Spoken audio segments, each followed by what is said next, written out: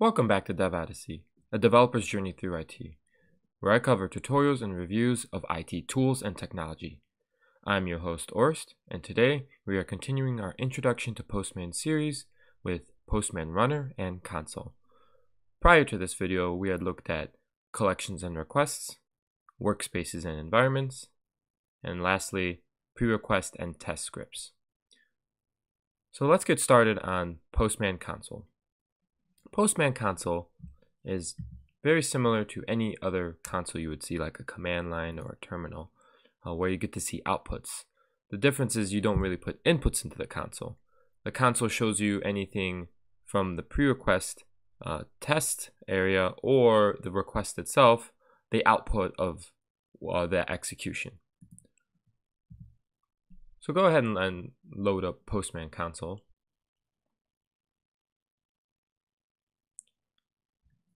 And we're going to go ahead and clear this default message.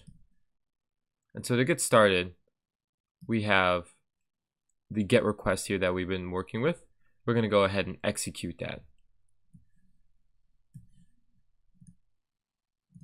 However, first I'm going to just comment out this code that I had prior so that we don't see that in the output.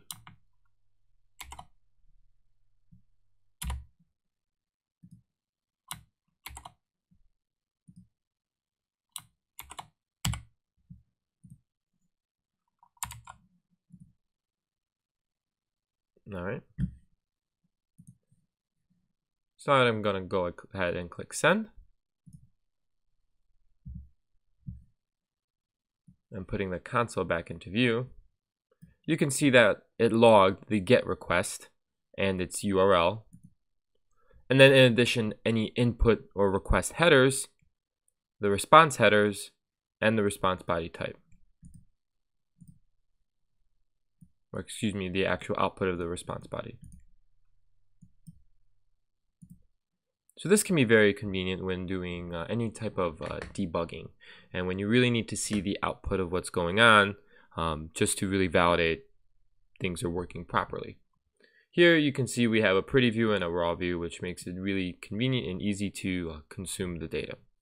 And then we see our status code to the right here, and then the actual time it took to execute. So now we're going to go ahead and clear this out, and we're going to try this request again, except we're going to uncomment our pre-request script. So we'll save that and click send again. And what we'll notice is two things here. One, with this get request to Postman echo basic auth, that was the actual execution we have here in send request. So even though we sent a request through a script, it still logged it to the console. And as you can see, we get the similar type of results that we would with executing any other request. In addition, I added a extra bit of code in here for console.log response.json. So what I did in here is I logged the actual response JSON that we get so that you can see another way we can actually log to console where we want to force something to log when we need to see its outputs, again for debugging and message purposes.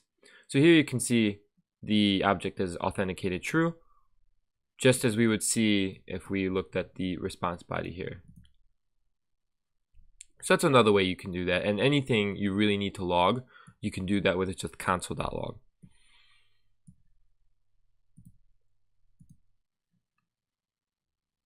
And then lastly, we're going to look at Postman Runner. So this wraps it up for Postman Console. There's nothing much else really that you can do with it, but it really gives you a way to view your data and do debugging. As mentioned in Postman Runner, I did add a bit of code here to Postman Test, and this Postman set next request, as I did in the prior video in PreRequest and Test Scripts, we're going to see the value of this come into Postman Runner. So we're going to go ahead and click that.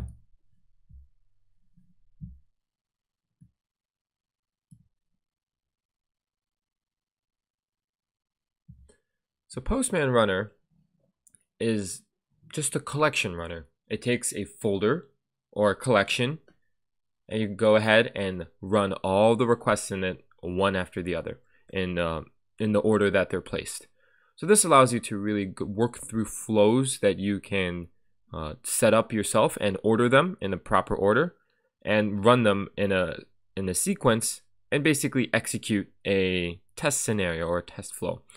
So in the type of REST type protocol where you do CRUD type operations, create, read, update, delete, you can go ahead and put a order of a post request, a get request, a put or patch request, and then a delete request, all in that order in a collection or a folder, and then we can run it in here, and you basically run through your basic REST operations.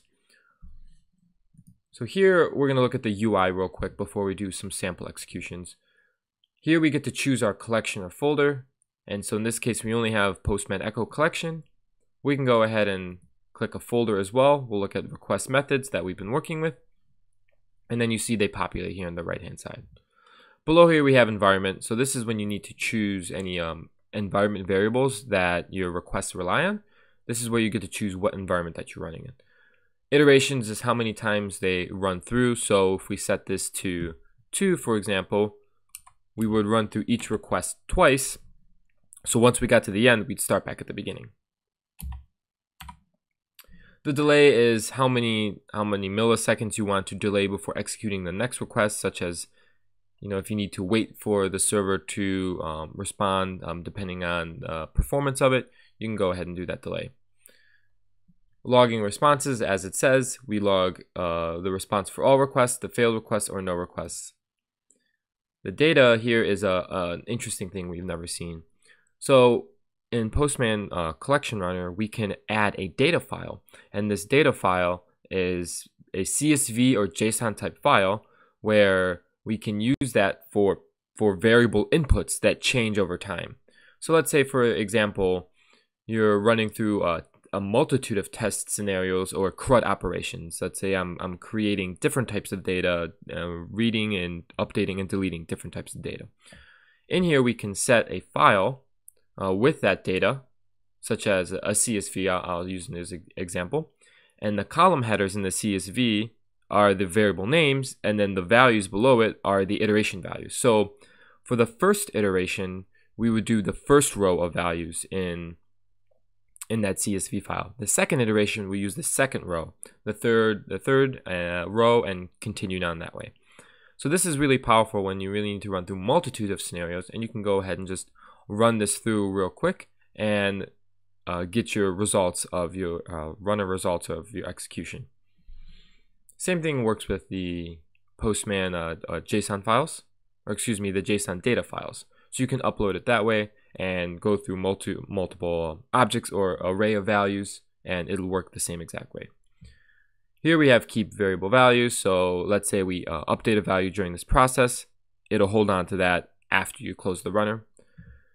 Last two, we have our run collection with the stored cookies. So if you used cookies beforehand with these methods, it'll go ahead and use those old ones, or in this case, checked by default, save the cookies after the run. So when you go back into the normal Postman UI, you'll get to use those.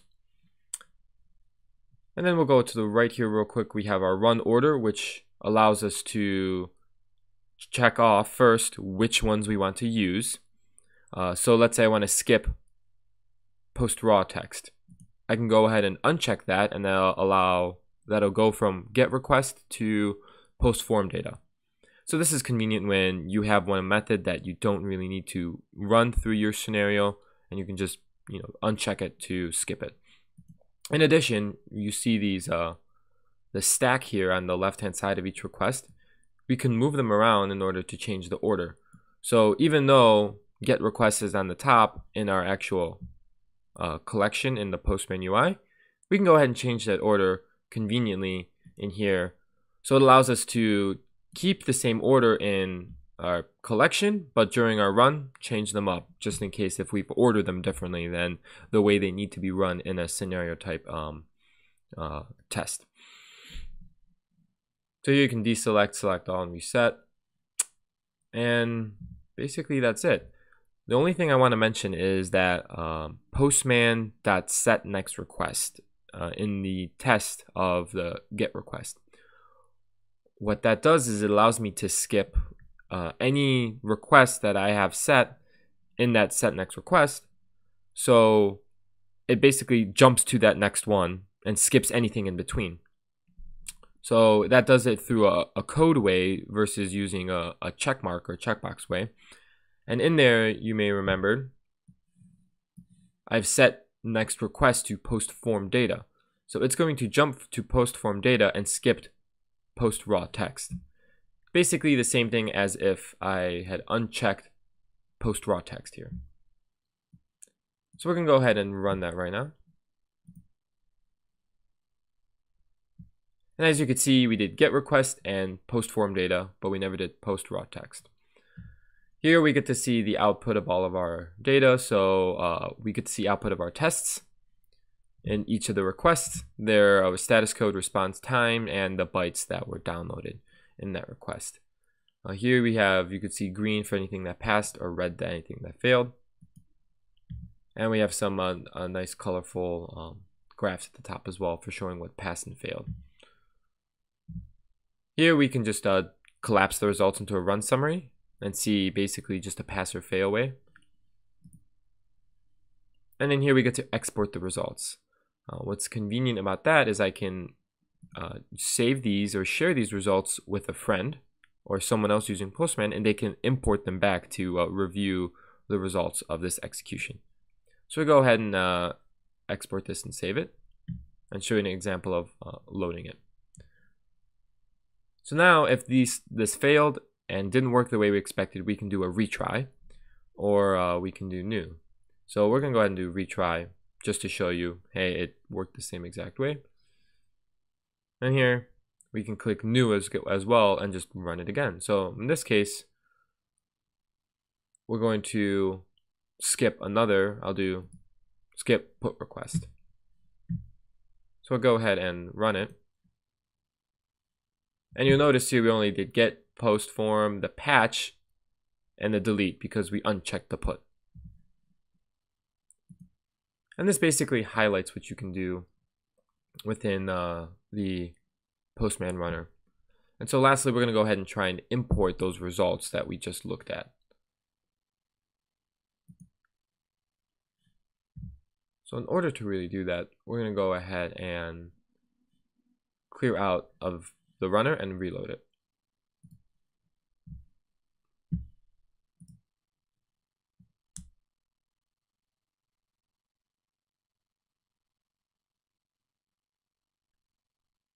Alright, as you can see here, we have all of our prior executions in here. But in order to import it, I need to delete it first so that it recognizes it as a new one. So I'm going to go ahead and click delete all. Click delete. We'll do import runs.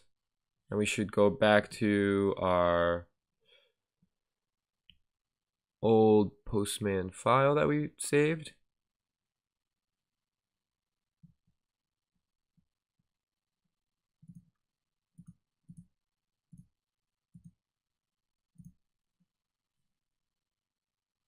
Yep, and click open, and we'll see now we have those same results in here. Go ahead and click it, and we get to review those results just as we had before. And that about wraps it up. I really appreciate you guys tuning in on this episode. If you like this content, please give me a thumbs up on the video. If you want to get more videos like this, subscribe to my channel, and don't forget to click the bell to get notifications on when these new videos come out. In the next video, we're going to look at the last video of our introduction series, and that is Postman settings. So we'll look at how to change the UI and how it really can customize Postman to or personalize it to your liking.